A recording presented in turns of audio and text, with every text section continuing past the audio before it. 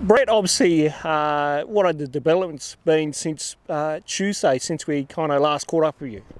Yeah, Ronnie, fair bits happened since Tuesday. Naturally, we got the announcement on Tuesday and made it public that the season had been cancelled.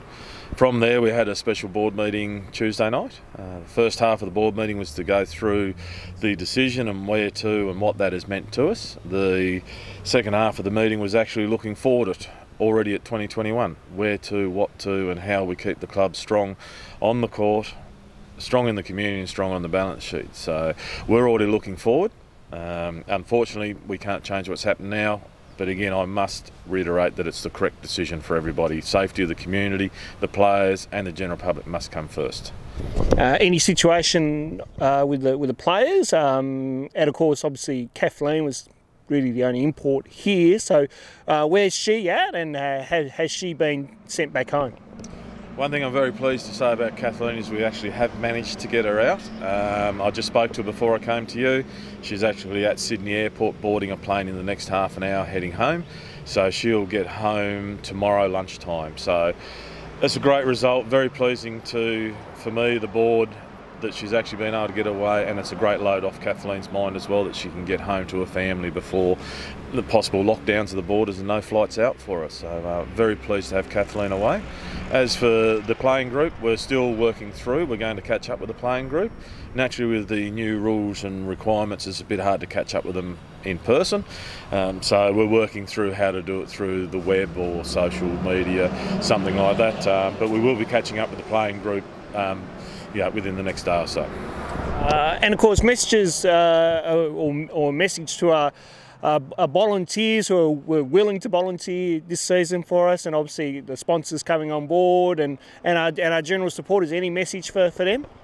We must thank them all. Their efforts to actually get the club ready to be on the court. You've got to remember that this is really a relaunch season for the Chargers too. So to have our volunteers, our members, our sponsors jumping back on board in such numbers is fantastic, and I must thank each and every one of them for their efforts. It's been great. For next season, like I said, we're already talking to sponsors for next season. We're already talking to our volunteers and members around next season. It's going to be a great season for us, and you only got to look at the two teams that Nashi and Stewie had put on the court for this year, which didn't eventuate, with those players already wanting and suggesting they'd like to come home, especially Kathleen.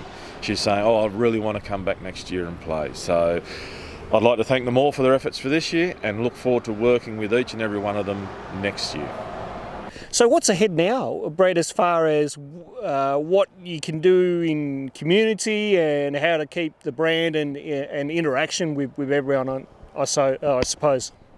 Yeah, like I said, the second half of the board meeting was looking forward. With the restrictions that are in place about gathering and social distancing, we need to look at how we're going to do that. We could be working through the media, through the web, through social media, but we still plan to fully engage with our members, our community, the kids' programs.